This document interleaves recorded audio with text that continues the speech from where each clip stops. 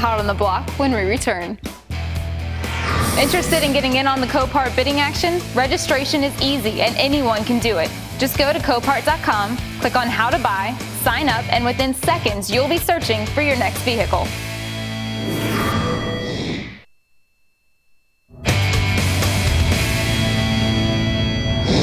You know I'm the bike guy around here, but I think I'm going to let Jamie take a crack at this chopper.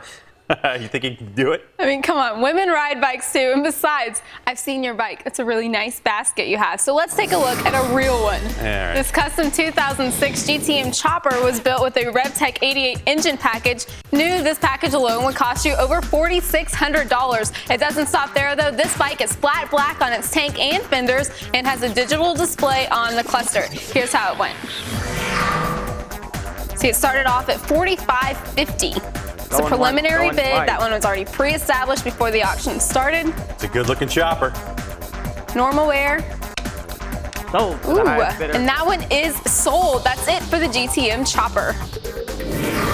Copart customer Chuck Carlin works hard with his sign business during the week and his NASCAR announcing on the weekends. But when Chuck gets free time, he plays hard. Check out this 2003 Dodge Viper he found on Copart.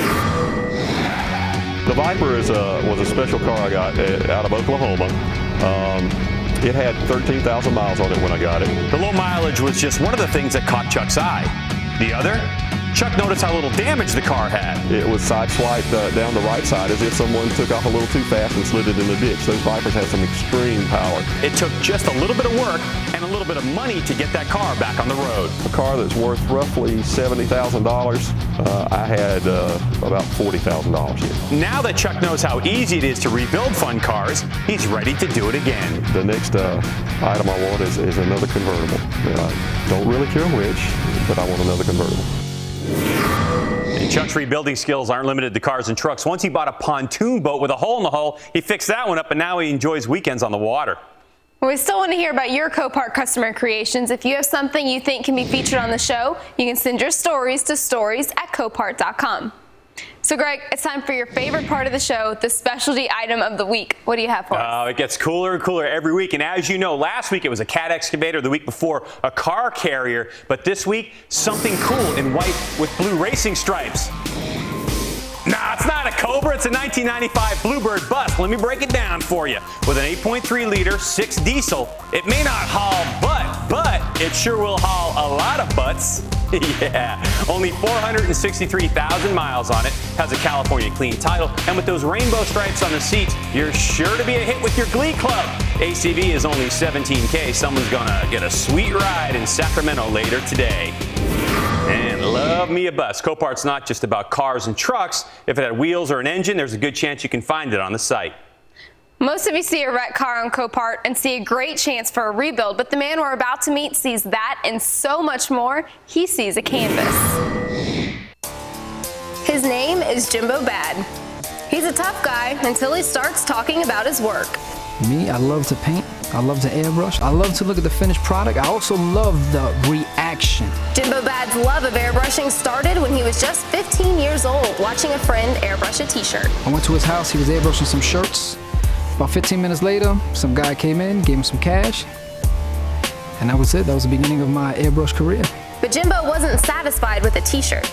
He wanted more of a challenge, a bigger canvas. So he turned to cars, letting their lines dictate his.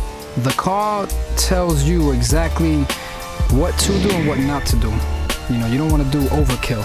You don't want to put too much because then your job is garbage. So this car is his pride and joy. I call this the sinner Cadillac because what we have on here are fallen angels, and to fall from heaven is because you're a sinner, and I believe I'm a sinner. So this is me expressing how I feel to the world, and that's why this is on the car like that. When Jimbo saw the Caddy in a Copart auction, he admits it needed some work. When I bought this car, it was completely sideswiped on the right side. It's pretty much pancaked. No interior damage, no airbag deployment, stuff like that. So it wasn't really that hard to fix. I had to change the quarter panel, the 2 doors, repair the fender, just to get it up to the proper specs. And that's what I did to fix this one. Jimbo went further than fixing that damage. This car, I've changed the body kit, gave it a complete body kit, put some 20-inch rims, I changed the radio, took that out, I put a touchscreen in there. It's got navigation, the DVD, it's got rear view camera. And when that was done, Jimbo's real work started. Then after that, you know, you sand it all down, take off whatever needs to be taken off, lights, stuff like that. You prime it up, paint it, airbrush it, clear coat it, wet sand it, buff it. It's a painful process. Well, painful, yes, but well worth it, at least in Jimbo's eyes. Later on Sold in Seconds, Jimbo's back in front of the camera showing all of us firsthand how his art takes shape. Jimbo Bad, the artist and subject. All right, don't go nowhere. Gets interesting after this. An introduction to Jimbo Cam. And the final hot on the block, the Brit Brat 2005 Mini Cooper convertible after this. Welcome back. The third and final hot on the block auction just finished up, the 2005 Mini Cooper convertible, and I know Greg is dying to tell you about it. Yeah, well, you love to torture me. So, well, first off, it's a convertible, which I love. Secondly, this is the first year the BMW-owned Mini had the modern-day convertible. Now, the top is fully auto, and you can even partially open it and act like a sunroof. This green one has a clean title, normal wear, and just shy of 76,000 miles. Let's see how the auction went. Well, it started off at $7,600 in the preliminary bidding. Going once, normal going wear, twice. clean title. It's a cool looking car. I would love to have one of these. Yeah, I bet you would. $7,600, a strong bid. To the highest bidder. And see ya, little car. Now let's take a look at a live auctioning happening in New Britain, Connecticut. It's a 2007 Hyundai. Mechanical damage, minor dents. Oops, quick, look out, that one's gone. Now we're on to a 1991 Nissan Pathfinder with mechanical damage. $325, not a bad opening bid. The 3.6 liter on this one. The Connecticut clean title. Sold to the highest bidder. That one is also sold out the door. That's it for the time being.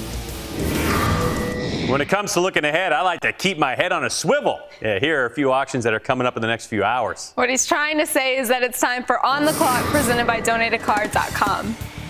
Right now in Houston, Texas, this 2004 Ferrari 360 Spider is waiting to go on the block. The Spider is the convertible version of the Modena, so not only can you go 0 to 60 in 4.5, but you can feel the wind in your hair while you do it. It can be yours at the top of the hour. And how about this in Denver, Colorado? There's a 2000 Freightliner car hauler waiting to be put to work. It's like it's stranded on the island of misfit car haulers. But soon to find a new gig, clean title, normal wear, and a smidge over 718,000 miles.